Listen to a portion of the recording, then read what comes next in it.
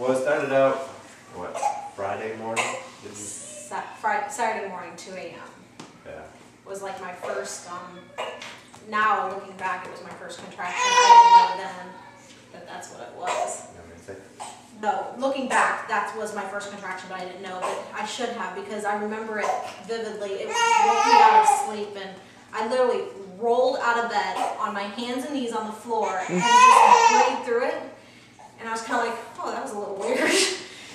But I mean, I got up, got something to drink, got a little bite to eat, and went back to bed. And then that morning, my mom was in town already.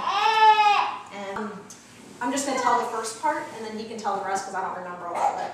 But so that morning, my mom and I went for a walk, and we were gone 2.5 hours. Now, it wasn't a major walk. Okay. It wasn't a major walk, but like, I just remember it was right around Thanksgiving, so a lot of people were putting Christmas lights up. So we went to the next neighborhood, and we were walking around, just looking at all the different houses and things like that. And I had a couple contractions then, but I didn't really want to say anything because I thought, oh, this can't be it. Learn from my mistake. But, so we went home, showered, went to IKEA that afternoon, spent a couple hours there. And that's when I was like, I had to stop a couple times in my tracks because I was having a contraction. And that's when I kind of like said to my mom, I think something's going on, but I didn't say anything to him yet.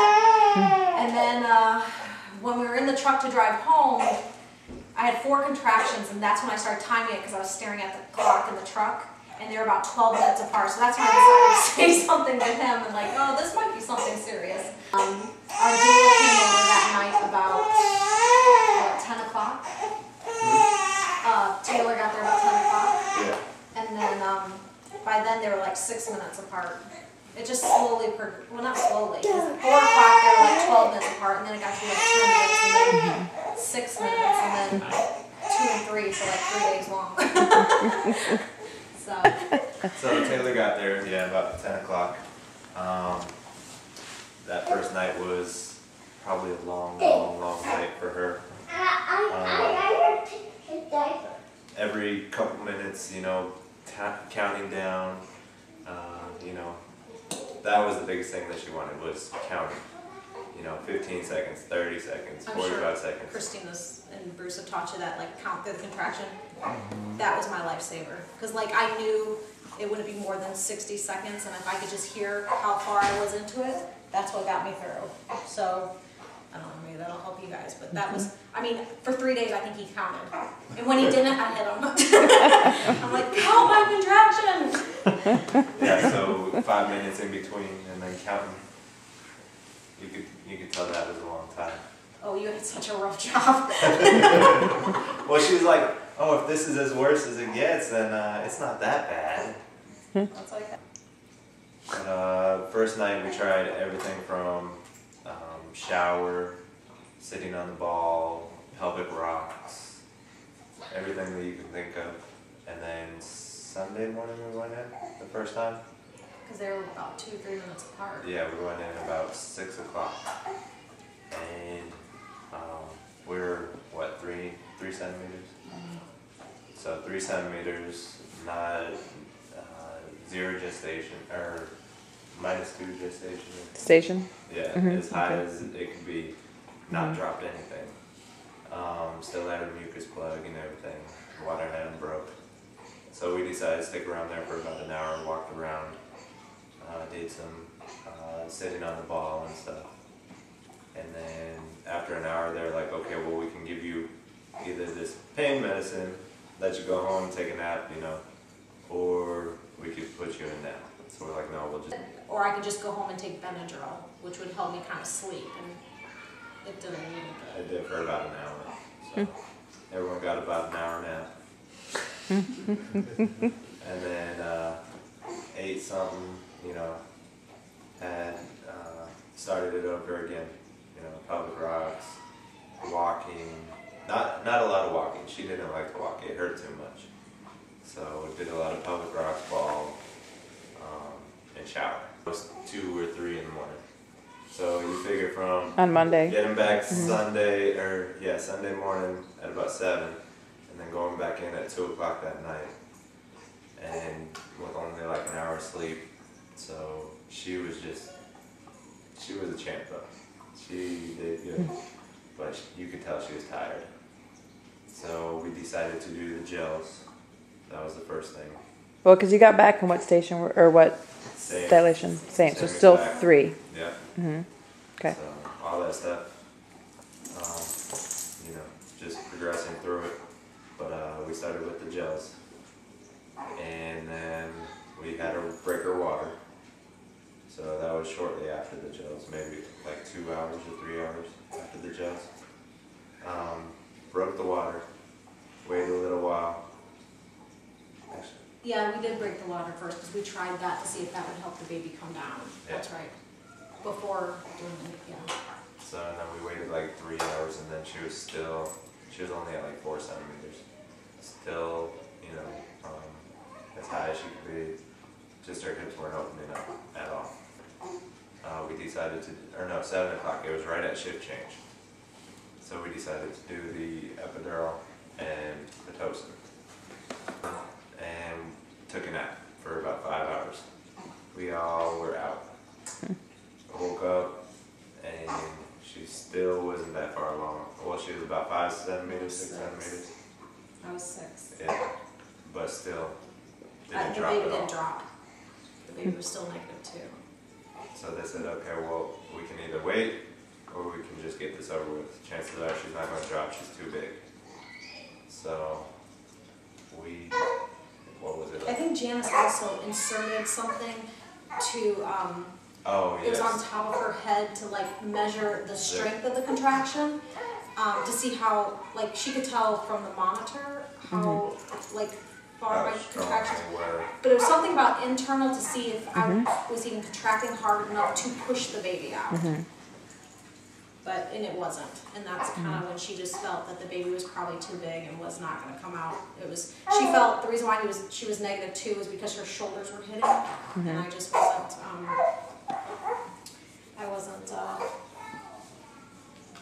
she just wasn't going to fit. Yeah, just, I guess. My turning point was when she told me that, because looking back, like I thank God that Tinsley did so well during that whole time. Because that's a long time to be in labor and not to be stressed out for the baby. But I think my turning point was when she said, you know, the baby's handling it well right now. The baby's handling it well right now. We can either do the cesarean right now where it's not an emergency and we can take our time, or I think because she offered to let me go and keep going, but she said, I think in the long run, you're still going to end up with a cesarean, and what I'm afraid of is that the baby is going to finally get stressed out, and then it's going to be an emergency. And when she told me that I mean, I know I shouldn't have, but at that point, I was just like, I don't want to say I gave up, but I guess I just felt like maybe it really wasn't going to happen. So I just said, let's do it now, and so they whisked me away and cut me open and took her out. So it wasn't my ideal outcome, but like you said, healthy mom, healthy baby. The delivery room then? As In well? the surgery?